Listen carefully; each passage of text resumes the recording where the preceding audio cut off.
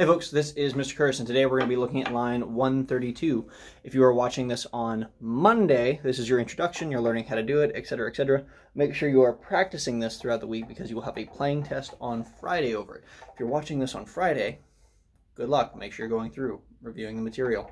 Okay, so a couple things. One, we are in the key of G minor. I highly recommend going back through, look at line 129, remind yourself what the key of G minor looks and feels like, where your fingers go.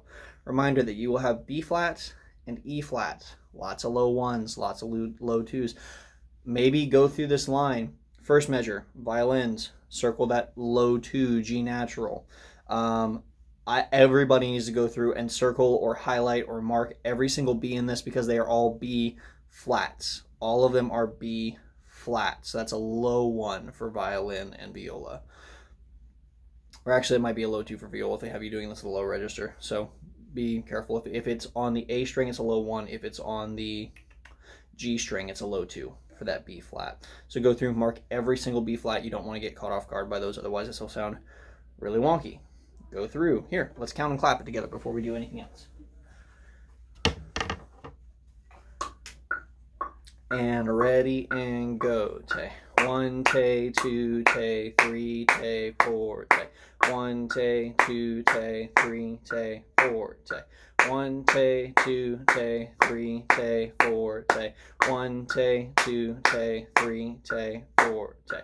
1 tay, 2 tay, 3 tay, 4 tay. 1 tay, 2 tay, 3 tay, 4 tay. 1 tay, 2 tay, 3 tay, 4 tay. 1 tay, 2 tay, 3 tay, 4 tay, off. So until you can do that correctly, don't go on. From there, pizzicato, shadow bow, arco. I'm going to arco it for you. Make sure that you're using this section of the video as many times as you need to get it right. Tall way up on your fingertips. And 1, 2, ready and go, tay.